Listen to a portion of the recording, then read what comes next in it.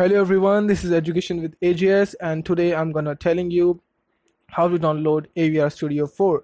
So first write education with ajs.blogspot.in and hit enter.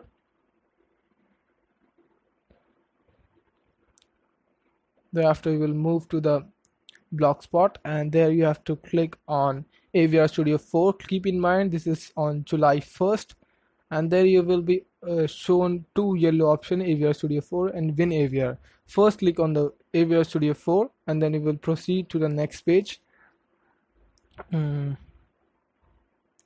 So click on the download button and then you will be shown another window. There you will be shown download anyway. Don't worry, it doesn't have any virus. I recommend you should click on download anyway. So now go back and also download WinAVR. I'm gonna telling you why it is important. Click on this and you will proceed to the next page soon. Yes, and then click on the download button. It will take, I think, few minutes, I think almost 1 to 2 minutes. Thereafter it will be automatically start downloading. After downloading WinAVR, you must install that. Some basic steps it required. So install WinAVR. Then I'm gonna open AVR Studio 4.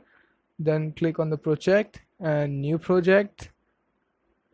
Then keep in mind you have installed the WinAVR. Then click on AVRGCC and I'm gonna giving the name as intro. Let's say intro.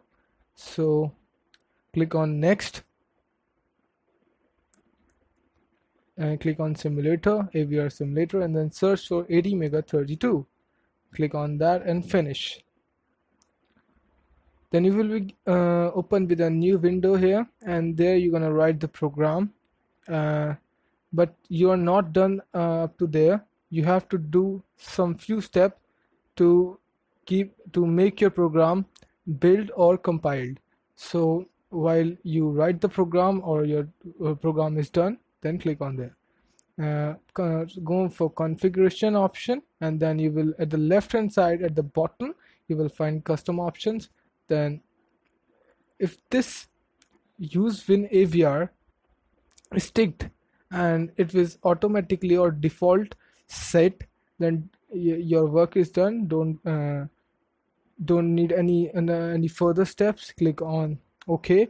If doesn't taking this, if it unmarked, you're clicking this is not taking there, so you have to go for the browse option for AVRGCC at the right hand side. Click out there and search for the WinAVR where you have located that, and go for the bin file, and there you will find AVRGCC. Click on AVRGCC, open, and for the make file click there and go back,